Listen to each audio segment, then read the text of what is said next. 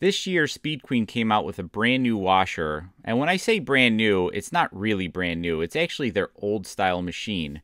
This is the TC5000WN, also known as the AWN632SP116TW01, also known as the Speed Queen Classic. Speed Queen decided to reverse course and create a washing machine that actually has the tub separated from the agitator again, just like most normal machines work. After their disastrous launch of the TR series washer, they decided to bring back the 2017 version and just rename it the TC series washer. Their new console is actually a blend between their 2018 TR series and their 2017 version. Let's have a closer look.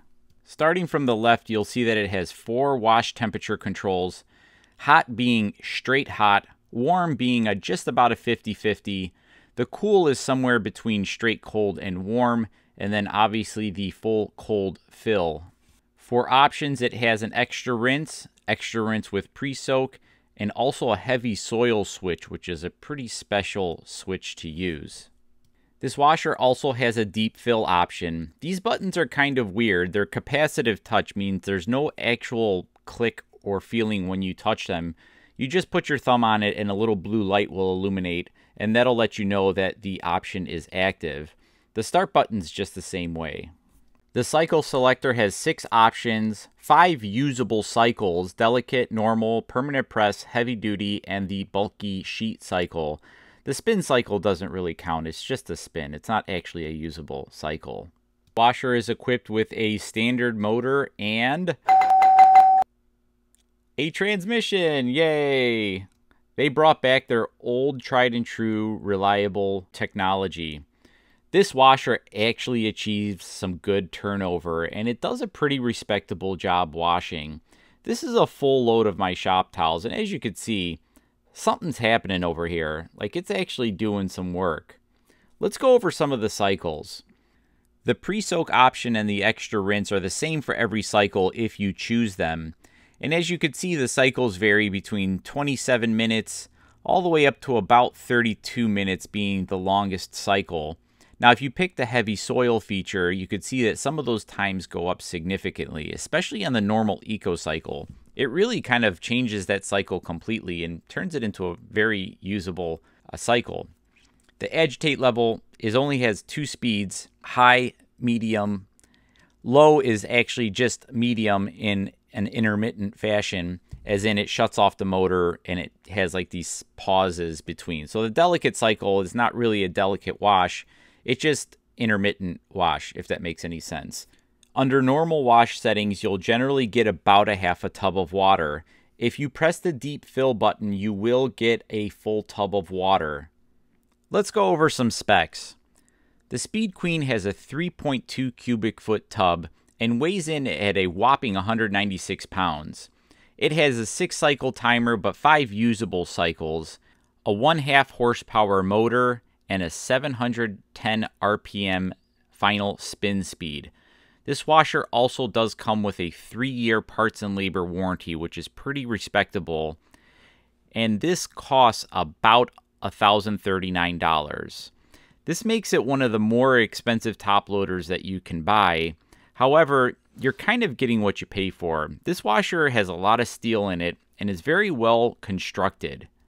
The things that I like about this machine are it has great wash performance. This is one of the better washers that I've ever tested. Not the best, but definitely in my top 5. The washer has a legendary build quality. This washer is Speed Queen's tried and true classic design that they've been building for years. You could practically set your clock to how long this washer is going to last. Another great thing is that it lets in straight hot water. When you set that cycle to hot, you're getting hot water. It doesn't mix it, it doesn't temper it, it doesn't mess around. It does come with a full 3-year parts and labor warranty, which is better than most manufacturers out there. The only one better is the Maytag commercial with a 5-year parts and labor warranty.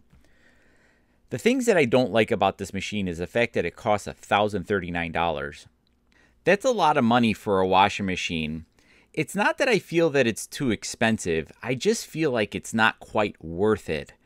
$1,039 should get you a lot of washing machine, and this is totally a respectable washer, and I could see paying $800-900 for this machine, but four figures, ooh, I'd have to sleep on it. I guess if you just can't bring yourself to buy the Maytag commercial and you really just want to buy something else, this is your next best thing. There's no other washer on the market other than my Maytag commercial that washes better, in my opinion. The only other thing that I don't really care for, and I might just be nitpicking a little bit, is the washer's a little bit noisy. It's not any noisier than an old-fashioned washer. It just has a regular split-phase motor, and those things tend to make a little bit of a ruckus. It's not going to be as quiet as your front-load washer, but it gets the job done, and it's certainly not offensive in any way. If you're looking to buy a Speed Queen washer, or you feel like you missed out on the 2017s, this is your second chance to buy one. This washer is basically a 2017 in disguise. And if you're torn between this and the Maytag commercial washer, guys, it's really not that deep. These are both really good washers in their own respects. If you prefer performance over anything, then buy the Maytag.